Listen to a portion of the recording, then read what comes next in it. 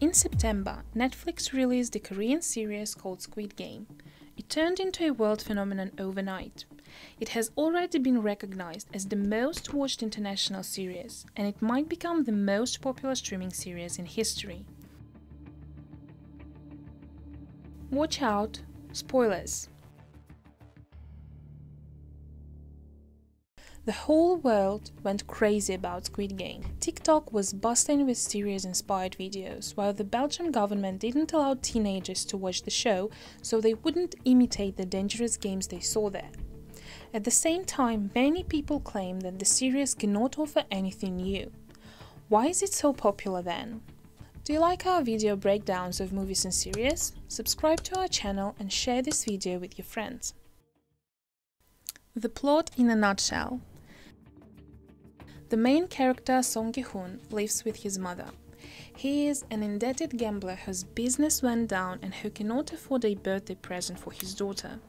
Ripple men threaten him to cut out his kidney, and his mother needs expensive treatment. That's why he agrees to take part in a game where 456 participants put their lives on the line to win 45.6 billion won, which is equal to $38.5 million.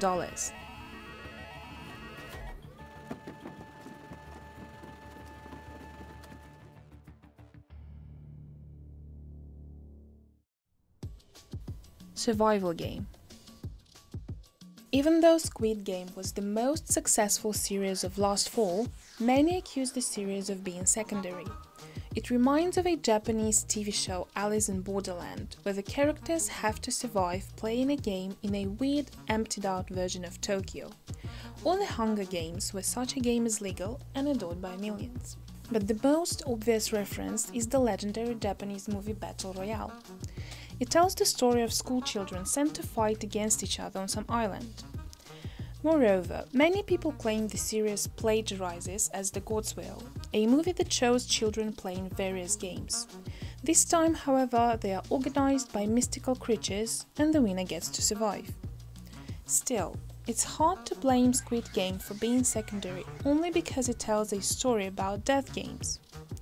Western and Asian cinema industry is filled with similar movies, series, and anime. Even today, you are likely to see such a movie in your local movie theater. The genre of survival games is not new. It's based on established canons and rules. It includes horror-set social criticism like in the Cube movie series, or in the 2019 movie Platform. Lord of the Flies was one of the first movies to analyze the entire society on a micro level. Moreover, the author of Squid Game made himself clear and admitted he was inspired by ideas from anime, manga, and different movie adaptations. For example, the series is inspired by Liar Game and Gambling Advent Chronicle Kaiji.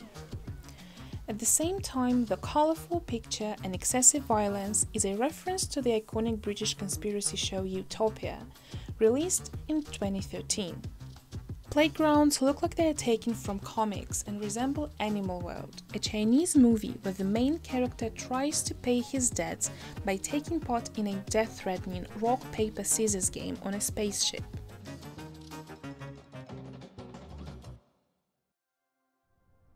The creation.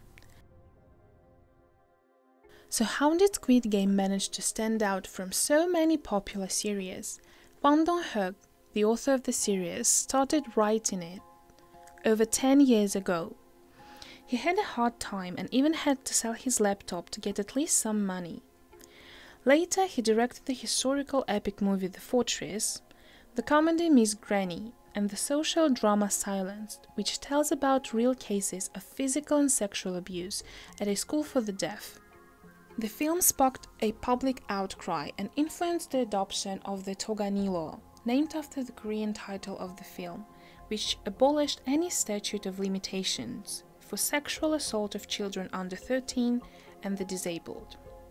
So it's no surprise that Hwang Dong-hyuk managed to combine the revealing tone of a social drama, the tense feeling of a thriller, all together with touching episodes of people uniting in the face of danger.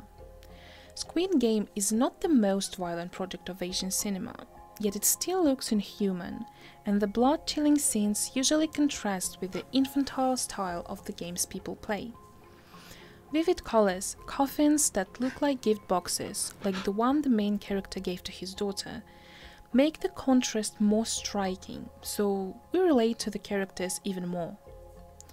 One of the series' main breakthroughs was the fashion model Chung Ho-yeon, who played a North Korean refugee.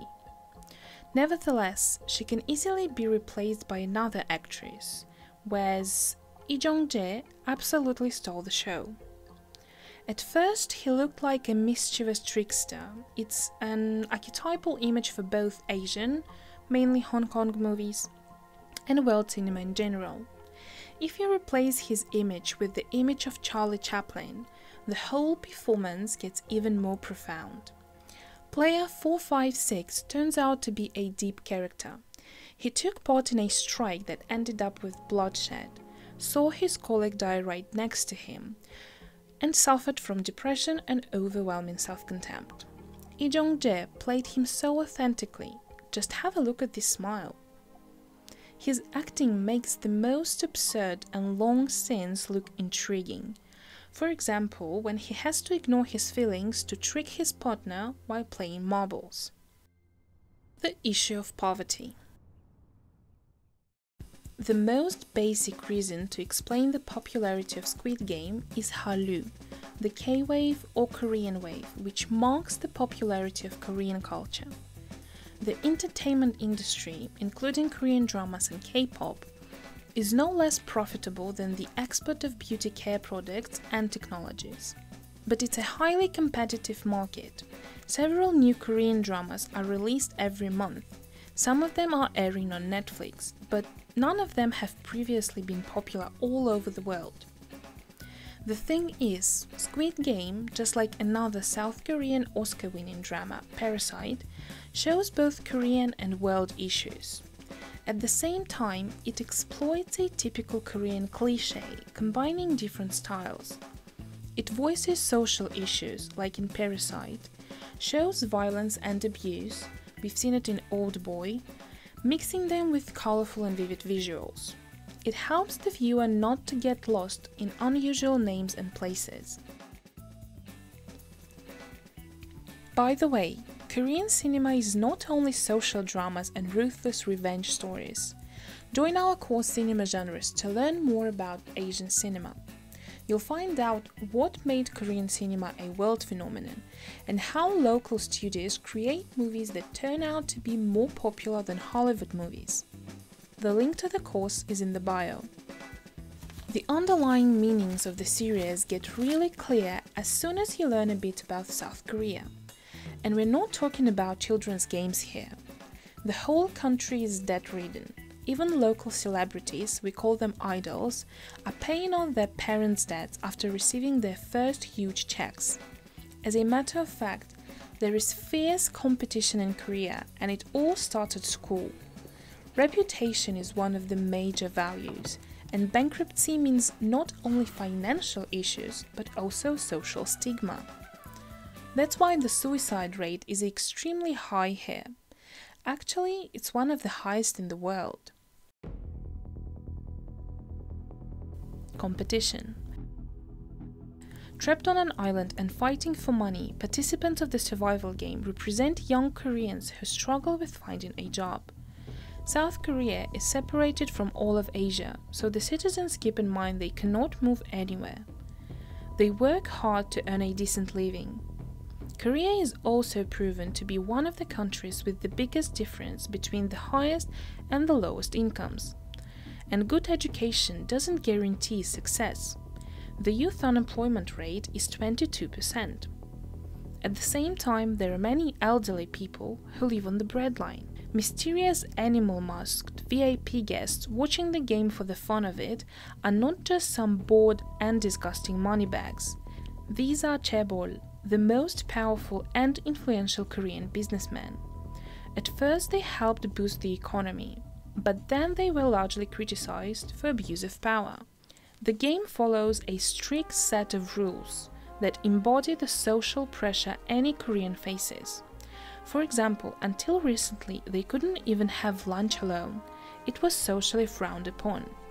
The series reflected all the features of modern Korean society, such as mandatory military drafting, even K-pop idols have to serve.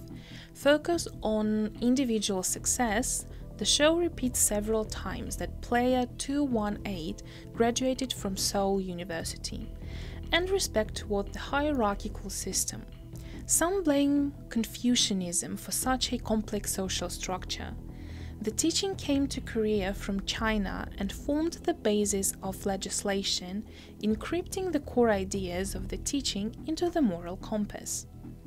The ideas of loyalty, kindness, and respect for elders has resulted in bullying at schools, universities, and offices of modern Korea. And player 001 is the literal embodiment of such an order. He is old and pitiful, so the protagonist cares about him. But in the finale, we learn the hard truth. He's the one behind the ruthless system.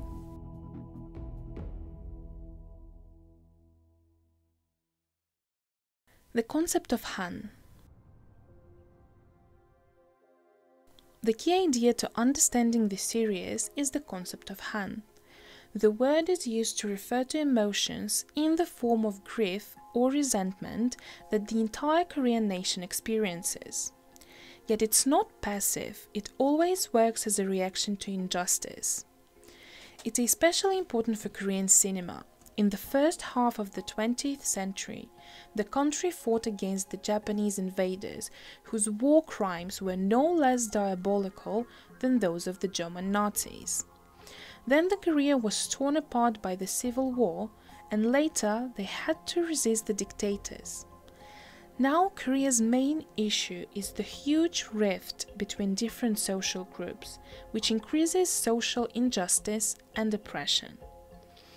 Han is the feeling the protagonist experiences at the end when he decides to fight against the mastermind of the games.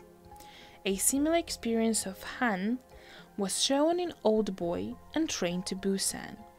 When Song Gi-hoon, player 456, dyed his hair red, it marked his transformation from victim to avenger. This way, his inner rage finally broke through and pushed him against the system.